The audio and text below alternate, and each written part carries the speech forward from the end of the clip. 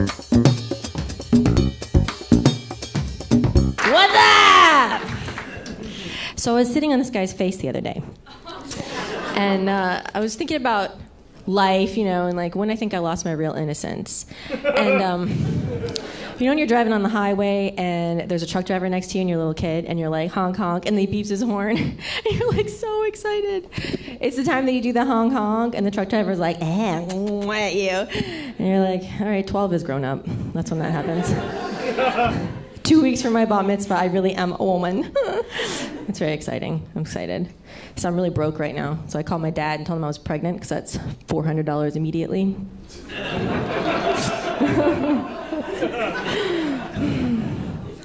Can't call my mom because we just found out a couple years ago she's possessed by a demon.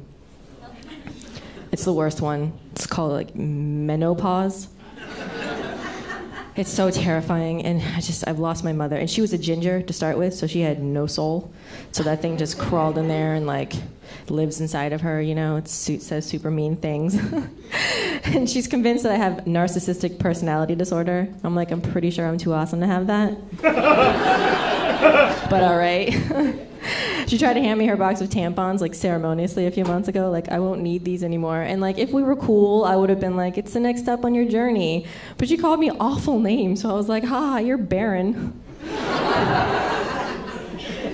gonna go hang out with my boyfriend now. That's very bad, I know, I'm sorry.